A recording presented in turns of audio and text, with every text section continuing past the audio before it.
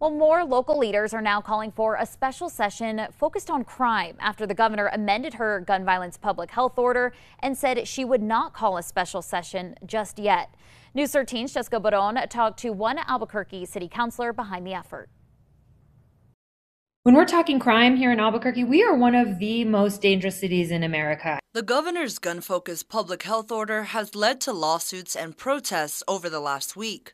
On Friday, the governor scaled back the order to ban open and concealed carry only in parks and playgrounds in Albuquerque, while also putting an emphasis on drug treatment, saying substance abuse and crime go hand in hand. She also announced she would not call a special session for crime after Bernalillo County Sheriff John Allen publicly urged her to. I believe that the legislative leadership's dedication here today is an indication that they agree with that sentiment.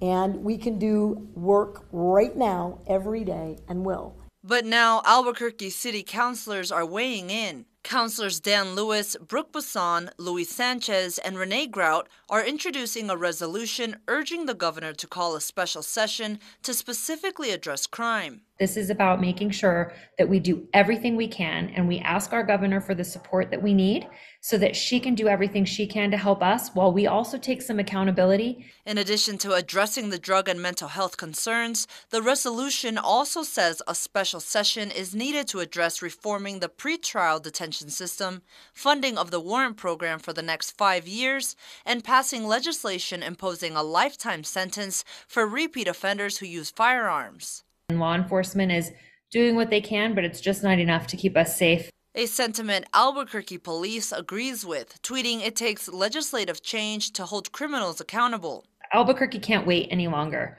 We have people that go out to family outings and they don't know if they're going to get home safe, and that is completely unacceptable. Jessica Barron, KRQE News 13. All four councilors are also sponsoring another resolution tomorrow. It urges the governor to take no actions that violate constitutional rights and to support the Constitution.